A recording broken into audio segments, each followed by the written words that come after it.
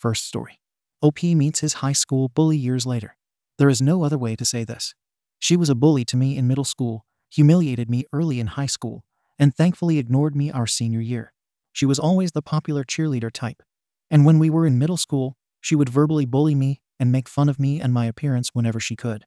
And she would do it as the leader of a pack of she-wolves who would write fake notes to me, take photos of me, and Photoshop all sorts of vile things and plaster them all over the school. When we were in the 10th grade, she catfished me. There wasn't even a word for it back then, and eventually got myself and another guy to meet one another after school, both of us, thinking that there was a cute new girl in school who liked us. Needless to say, both of us were the butt of jokes for the rest of the school year. Finally, by the middle of our junior and senior years, she thankfully forgets that I exist. Flash forward to the present. I'm parking my car and getting ready to go into Wendy's for lunch when I hear my name being spoken by a person directly behind me. I turn just in time to see my tormentor coming in for a hug. My first reaction was to run because of our previous dealings with one another. But she is quicker than I am. She stands there, chatting in line with me like we were the best of friends and reminiscing about grand old times that never existed for me. She and I had two very different high school experiences. I assure you, she is the popular girl, and I am the social outcast, not even cool enough to be accepted by the nerds and hipsters. So I get my food. I was planning on eating there, but since it was apparent that she and the woman she was with were eating there, I got mine to go. I wished her well and tried to bolt out the door, all the while losing whatever appetite I had. But before I left, she asked me for my number, and like an idiot, I gave it to her. The next day, I got a call from my sister. BTW, while I love my sister, she also lived a very different life than I did in high school. In fact, I think my tormentor idolized her. She was a grade ahead of us. My sister says she got a call from Lady Voldemort wanting to know all about me. She said she was asking all kinds of questions about my life, what I was doing, and if I was seeing anyone. I told her that I had run into her at Wendy's, and that I was sure that this was some form of elaborate scheme of hers. My sister said I was a dumbass, that we are grown adults, and that I needed to see what was right in front of me. I, of course, responded by saying that what was in front of me was Lucifer on Earth. Sure enough, my phone blew up that night with a text from a strange number. It didn't take long to deduce that it was her. She started with a small talk about how great it was to see me again, and how wonderful I looked. Then she goes into asking me why I never asked her out in high school. I nearly flushed my phone in the toilet from that one. Now, mind you, she is saying all of this on text without me replying at all. Finally, I respond back with, "It was nice seeing you." Within a minute of hitting send, my phone was ringing. I guess she decided that my response was good enough to give me a ring. She asks me out for a date this Friday night. Here is my dilemma. From an outsider's perspective, she is gorgeous. I mean, a solid 8 or maybe 9 on a 10 scale. However, whenever I hear her speak or think about her, I can't see her physical attributes. I see visions of hell on earth with her riding in some fiery chariot being drawn by black horses that snort smoke and fire. I realize that I am being overly dramatic, and in my real life, I am long past being socially awkward. I stare down drunks and arseholes every day in my job. Did I mention that I was a police officer? And when I was at Wendy's, I was on the job, and generally I'm not afraid. She, on the other hand, makes me want to crawl under my bed and not come out. Is it possible for her to change? What the hell do I do with all of these repressed emotions that I obviously have pent up from years and years ago? She either is oblivious to what she did to me or does remember and is trying to forget. Since I told her I would go out with her, I have gotten several texts about looking forward to Friday. My heart races every single time I get a text from her, but not in the romantic butterfly in the stomach kind of way. What does the group think here? Has anyone else ever had a mortal enemy become a date? First update. I know it's early for an update, but I wasn't sure anyone would read if I put this in as an edit. After reading all of the responses to the original and several PMs, I have made a decision. It would not be fair to either of us for me to go into Friday night with her and ambush her with problems from my past. So I gave her a call this afternoon and invited her to a late lunch tomorrow when she gets off of work, which she was thrilled to do. I plan on talking with her then about things, and we will see what happens from there about Friday night. I am either setting myself up to be the world's largest douchebag, or I'm going to get burned again. Her acting all giddy every time I talk with her does make me feel like a SHT for holding on to the past. I just plan on easing into the conversation, and I'm going to be very specific about the catfishing thing. I know for a fact she was behind that one, and that is the one that hurt the worst. I'll let you guys know what she says. Second update. Sorry, I forgot to update you about our lunch. I arrived early enough so that I made sure to be there before her, so I could pick out a secluded spot so we could talk and not be interrupted. She got there in about 15 minutes. After I did, right on time, BTW. And she spotted me and came over to sit. She was just beaming and had a huge smile on her face from the moment that she came in the door, and it honestly made me feel like a creep who was laying in wait to ambush her. But when she started to talk, her voice just sent chills down my spine because, even though she was saying nice things, it was still that voice that I remembered from years ago, and that helped steel my resolve. She was saying how thrilled she was to meet with me today, and then how much she was looking forward to Friday night. At this point, the waitress came to get our order, so that caused a natural pause. I decided to wait till the food came so that we would not have any further interruptions, so we just made small talk. Food comes, and I take the shot. Simply put, I just asked her why she was now interested in me when all through our school years, I was less than dog SHT to her. Yes, I said dog SHT because, well, just because. She actually teared up a little, but to her credit, she didn't cry or anything at this point. She goes on to say that she knew when she did the catfishing thing that she had gone too far. She stated that she had no good reasons for doing anything other than that she was very immature and very wrong. She then went on to tell me something I had no idea about. I guess the other guy who she tricked with the catfishing scheme did not take it as well as I did. She said that about a month after she did that, he physically attacked her on the way to her mom's car one day while she was leaving cheerleading practice. She had a fractured jaw, contused lungs, and 2 broken ribs. I knew she had missed some school, but at the time I had no idea why, nor did I care. She then said that she never came to apologize to me for it, because after that, she was afraid and did everything in her power to avoid me for the rest of our time in school. The other guy transferred out before that school year was up.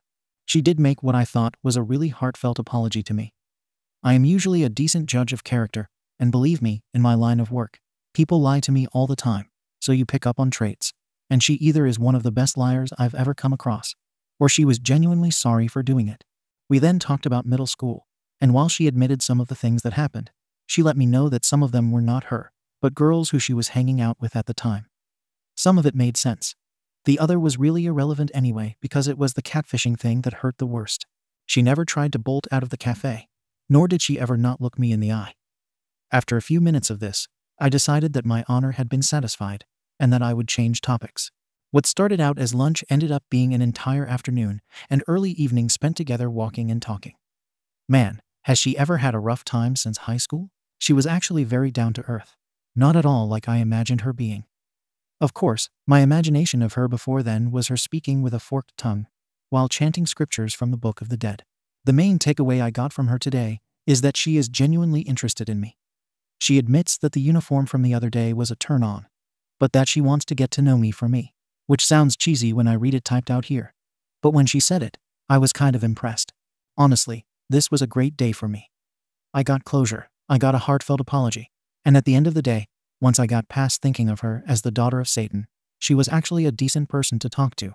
And yes, I now see that she is wickedly hot. By the end of the evening, she was all smiles again and telling me how she hadn't felt this close to someone in a long time. She actually gave me a good night kiss.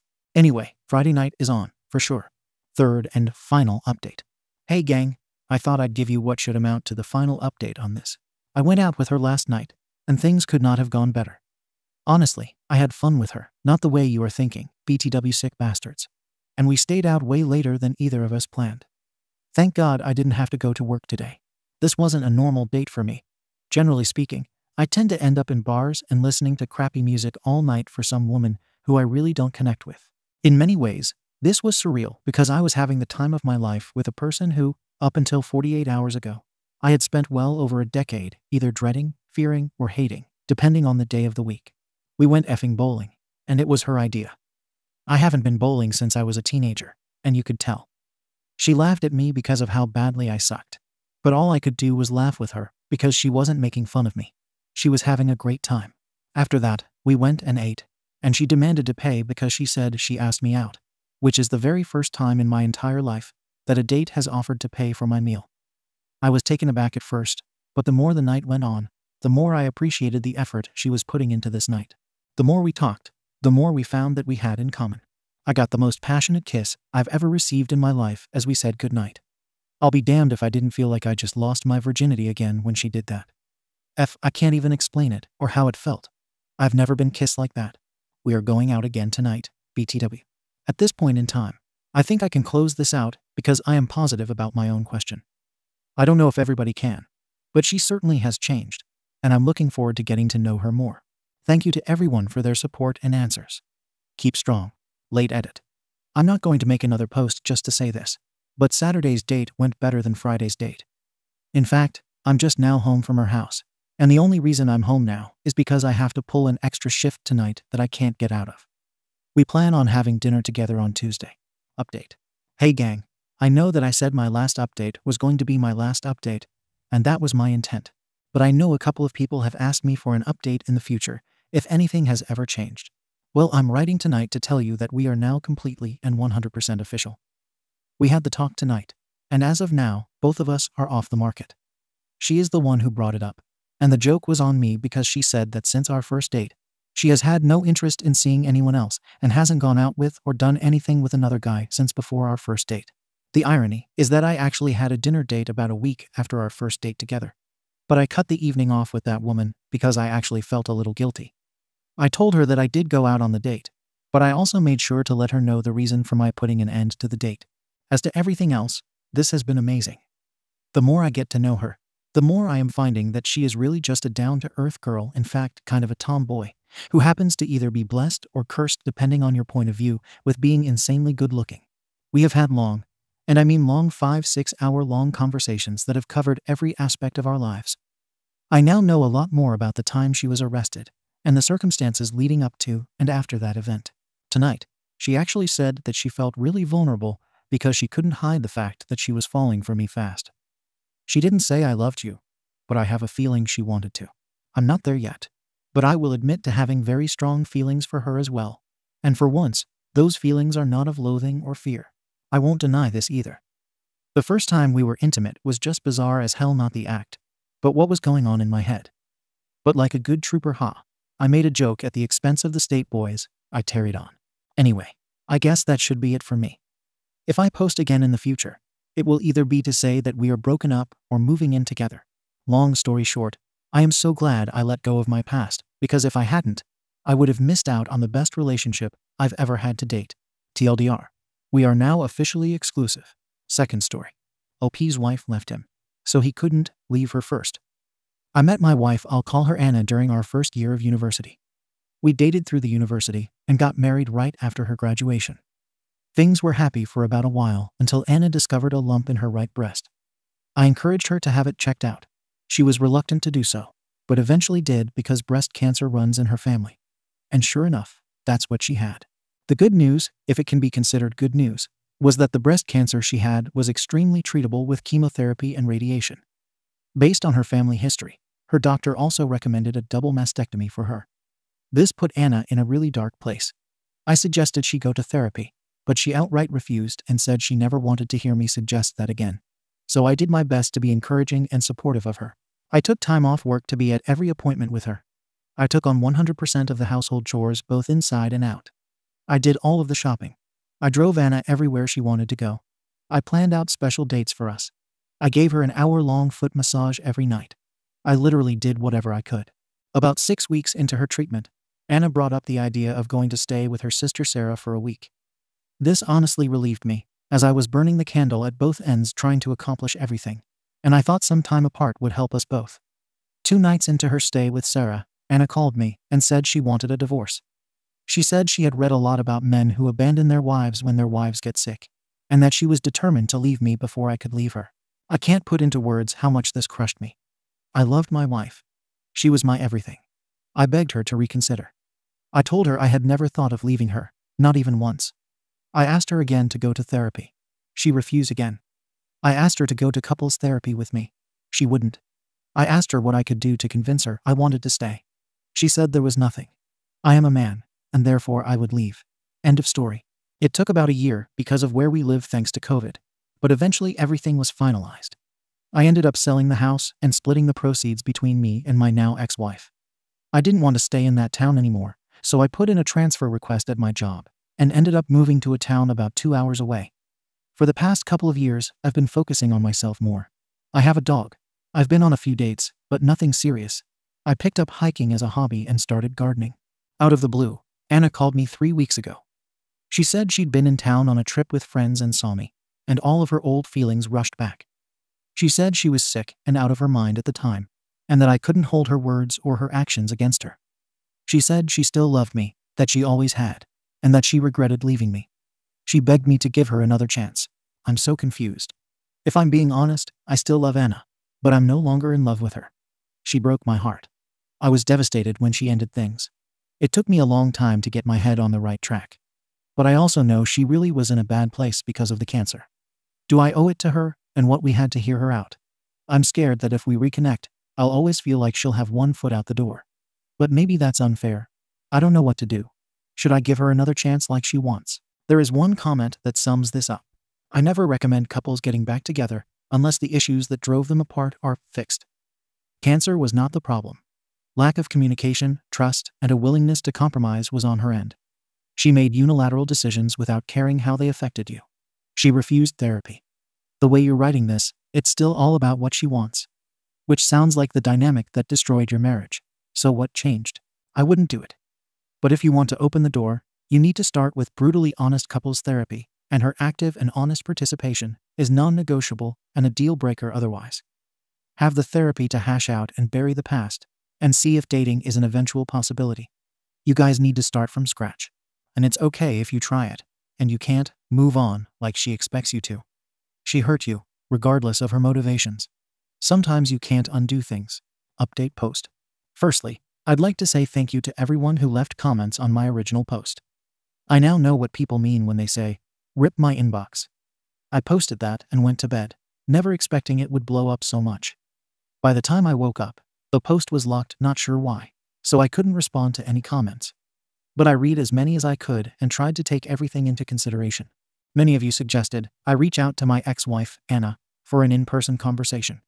The overwhelming consensus was that meeting her in person would tell me all I needed to know, and you were right. That seemed reasonable to me. I texted her, and she jumped at the chance to meet, and we did so yesterday after I was done with work. I chose to ask her to meet at a local coffee shop. Maybe it sounds bad, but I didn't want to meet her at my house or anywhere private, just in case. Anyway, Anna was already there when I got there. She got up and hugged me. I let her, but I didn't hug her back. Then we sat down. I asked her to remain quiet while I talked, and then I told her everything. I'm going to sum it up here because I honestly don't remember everything I said. I think I talked for like 10 solid minutes while she just sat there and teared up. But I told her things like how much she had devastated me. I told her that I would have stuck with her through thick and thin, no matter what. I told her that I loved her, and that hadn't changed after her diagnosis or treatment plan. I told her that I was broken after she initiated the divorce. I told her how hard it was for me to pull myself back together.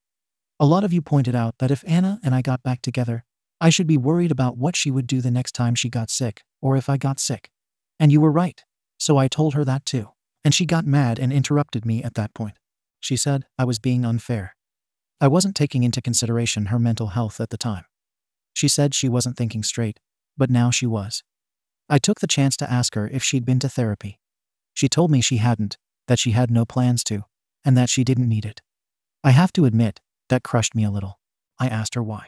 Just, why? It's the one question I've really wrestled with over the months. And she said that she'd gone looking for support groups and found a lot of women who had stories about their partners leaving. She even mentioned Reddit, funnily enough. She said she talked it through with her sister, Sarah.